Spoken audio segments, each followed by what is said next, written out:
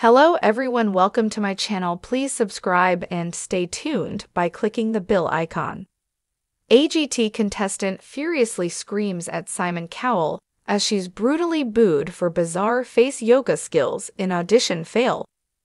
Coco is a 44-year-old face yoga specialist who appeared on AGT in a bright pink blazer to share her talent with the world. After she announced her talent, many of the judges appeared confused except Sofia Vergara, 51. So quickly announced, "I follow you on Instagram." She also admitted that she does some face yoga exercises while she's driving in her car. Face yoga, according to Coco, is a natural way to maintain your youthful appearance. Coco, convinced that she could win the competition with her talent, started by getting the judges to take part in a face yoga exercise. She made all of the judges buzz their lips like they were playing the trumpet and stick out their tongues. Simon Cowell, 63, quickly hit his buzzer, indicating he was no longer interested in the performance. Coco responded by yelling, "This is a natural alternative to plastic surgery." Howie Mandel, 67, followed in Simon's footsteps by hitting their buzzer, but Sophia and Heidi Klum, 50, held out.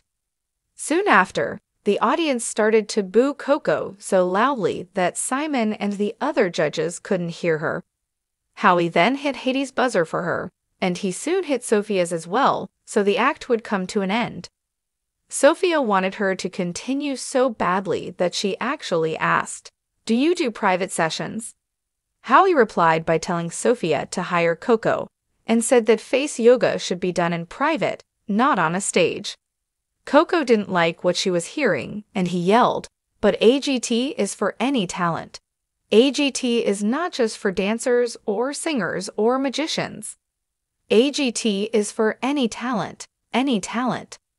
The vote ended up being split down the middle with Sophia and Heidi voting yes, while Simon and Howie voted no. AGT fans on Twitter weren't thrilled with the concept of face yoga, and many couldn't see the value in it. One said, "Who is gonna pay to watch face yoga in Vegas? Not even a free demonstration." Someone else asked, "What is going on with this face yoga's ***p? You have got to be kidding me. _facey_yoga? No matter how good you feel afterward, it's not a talent you want for a Vegas act," added a third. Another said, "This looks far more like a beauty routine than a talent. Is the next act going to be brow waxing?" A fifth said, "This was just stupid. What makes someone think that they can headline in Vegas by playing with their face?" Fans have questioned a major facet of the show after a viewer inquired about the international aspect of the talent series. On Reddit, a fan pointed out that despite being called AGT, the show featured plenty of overseas acts.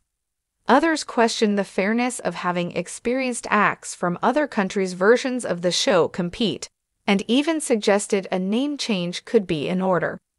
The original poster wrote, "Given that the name is America's Got Talent, I just have a simple question. Why is it that people are able to travel from all over the world to perform in this variant of the show? Don't get me wrong, I absolutely love their performances. I'm just confused by the concept. I feel like the show could either be renamed, or maybe another show in a similar format could be created. I don't even know." In response, another added, "You're not wrong. America's Got Talent and other countries use a possessive as on the country, implying its acts belong to the country the show is named. However, they might as well just call AGT something more worldly if they're trying to go more mainstream international." "They should rename it," agreed a third. However, one person reasoned, "The name just references where the show takes place. All of the acts, including international acts, are in America when auditioning, so it makes sense to still call it America's Got Talent, because they all compete and perform in America." On another forum covering the same topic, a further commenter snarked, "I don't think it's fair for experienced contestants to be on AGT.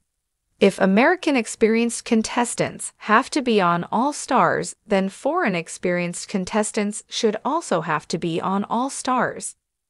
They continued, even worse is the fact that they even allow finalists and even winners of Foreign Got Talent and other talent shows to compete with the inexperienced AGT contestants. Honestly, explain to me how that's fair. If you like the video, don't forget to like, comment, and share.